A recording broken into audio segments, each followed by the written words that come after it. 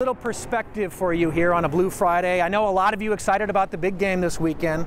A lot of you thinking about the holidays, maybe all the money you spent. You know, the things that don't really matter. I want to talk about something that really matters today. Real life stuff here with a friend of the show. You might remember the great Tim Durkan.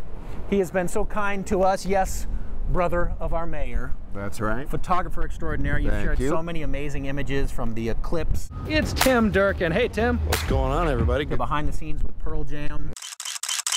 Yeah, all right. There is one image that you have not shared with everybody. That's right. And today you have decided it was time to talk about it and time to invite us along for a very important appointment. Yeah, absolutely. Well, I thank you for this this moment in time. It's a big day as I walk in to Kaiser Cancer Infusion Center up here on Capitol Hill for what will hopefully be my last infusion for lymphoma, which I was diagnosed with back in September, to be specific. I've kept it under wraps. It's one of those things that was very shocking, hard to believe. It was happening to me at the time. It took a couple weeks just to kind of sink in. What's today going to look like? You get a little bit of juice, some Lorna Dove cookies, which I'm going to score. They give you a little saline IV just to kind of flush the lines. And then about half an hour, 45 minutes into the process, the chemotherapy gets going, and that lasts about an hour and a half. You did it, Tim.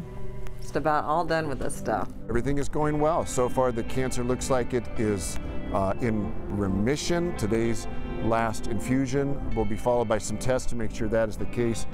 And with any luck, in a couple of weeks, we'll come back and talk about how I don't have to do this again.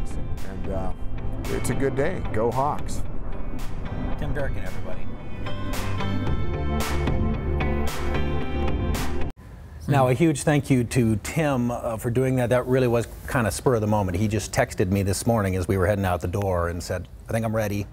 He confided in me a couple of months ago, his diagnosis, obviously very, very scary.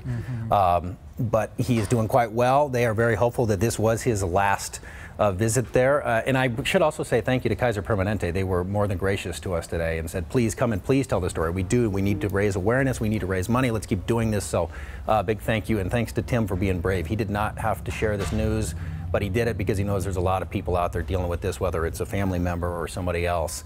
We're all fighting this battle together, and he simply wanted to motivate other people to say, you're not alone. You're not alone out there. Well, and the least we can do is send him as much positive energy as we can, considering everything he's done for us with sharing the beauty of where we live. Well, something you didn't see in the story was Big Sister there. That was his big sister, Mayor Jenny's sister, by the way. That was his sister, Ryan.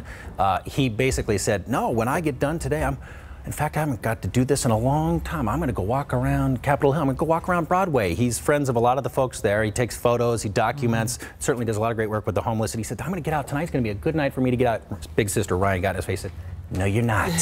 You're going to be at home sleeping, right? That's what you tell me. You're going to be going home. So we love you, Tim. Rest.